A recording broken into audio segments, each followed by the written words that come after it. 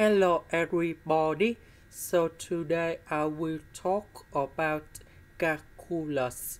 The topic today is about the arc length. So now I will show you how to answer. First, we need to find first the derivative of RT.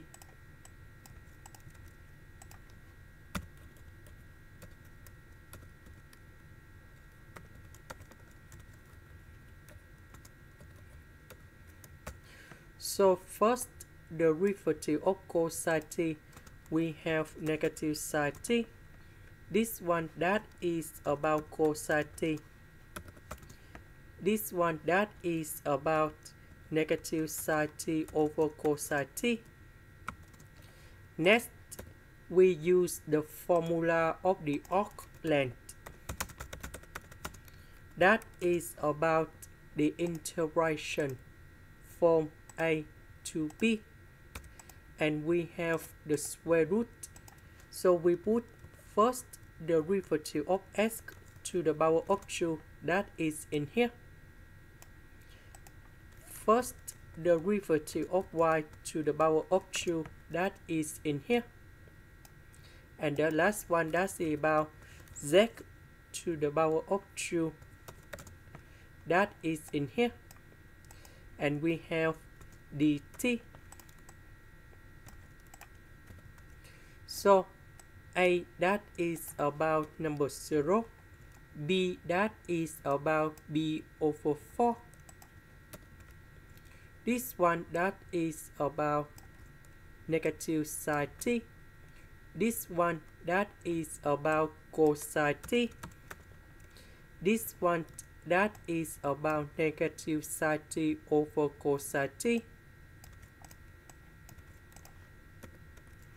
So this one we have sine t squared.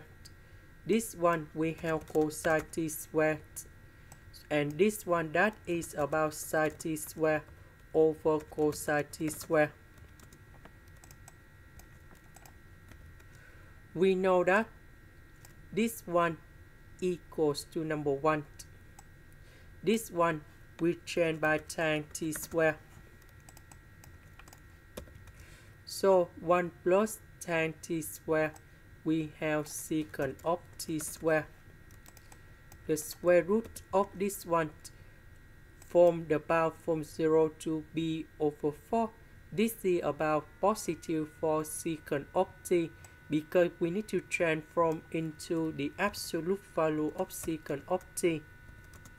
So in here, this one, they still about positive for the range or for the domains from 0 to b over 4.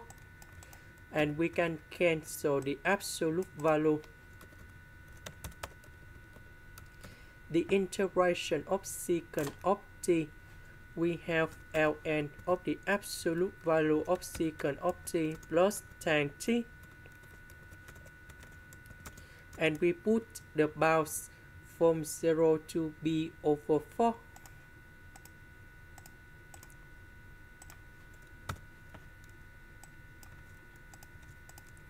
And now we have the final answer.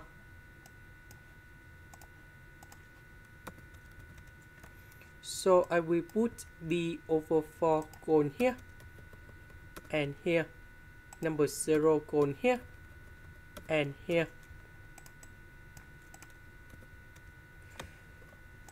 This one we have number 1. This one we have number 0.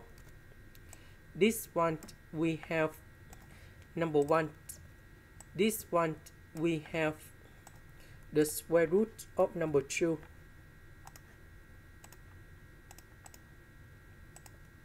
Ln number 1, you got 0.